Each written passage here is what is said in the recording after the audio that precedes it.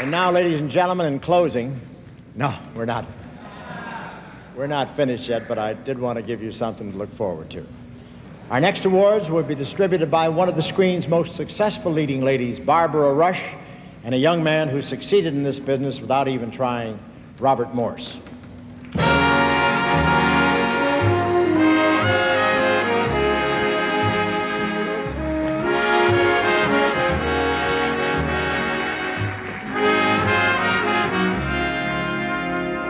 Well, Barbara, we're here. Let's honor the people who make documentary films and who have succeeded.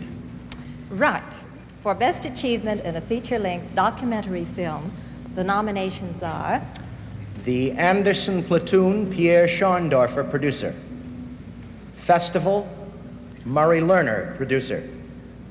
Harvest, Carol Ballard, producer.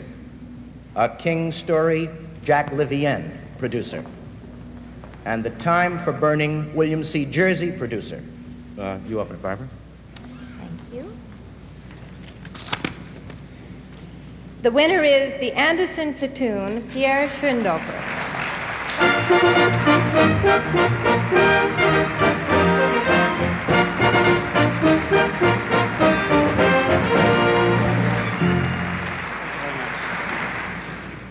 I will thank you very much, the Academy, and I think that if my picture have any qualities, it's mostly due to the human quality of the 33 men of the platoon, and above all, because of the human quality of its leader, the Lieutenant Joe B. Anderson.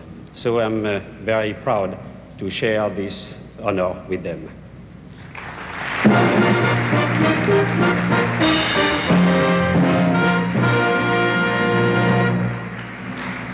The nominations for the Best Documentary Short Subjects are Monument to the Dream, Charles E. Guggenheim, producer.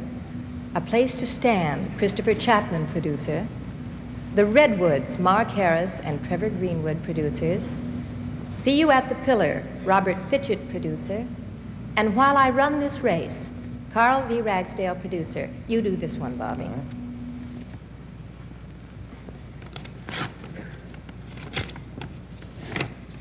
The winner is The Redwoods, Mark Harris and Trevor Greenwood.